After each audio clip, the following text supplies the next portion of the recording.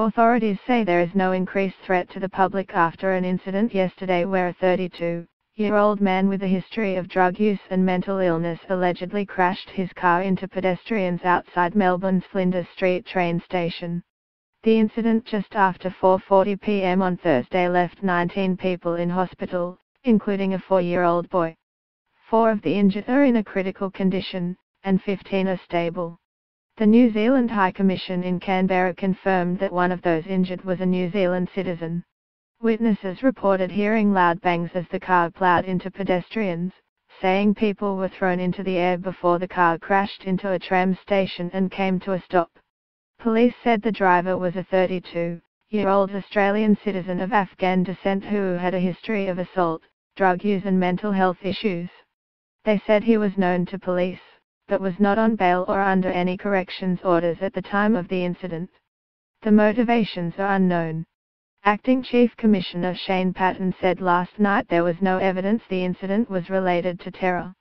However, he said there would be hundreds more police out and about in coming days, with the city preparing to host big-ticket events like Christmas carols and the Boxing Day test.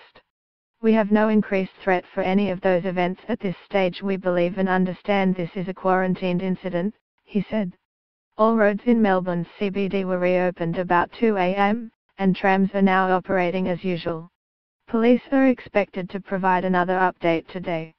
Police yesterday said they did not know when it would be possible to interview the driver, who is among those being treated in hospital.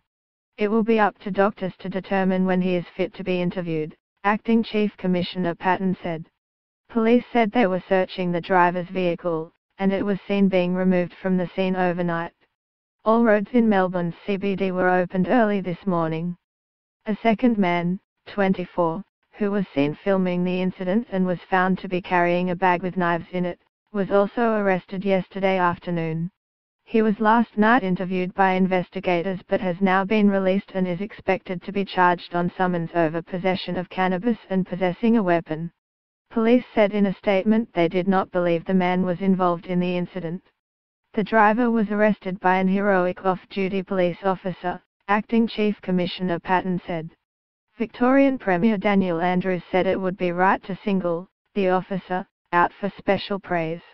He instinctively came to the aid of others, in the protection of public order, and potentially, avoiding so much other carnage, Mr. Andrews said. He said the arresting officer was injured, and was among those being treated in hospital.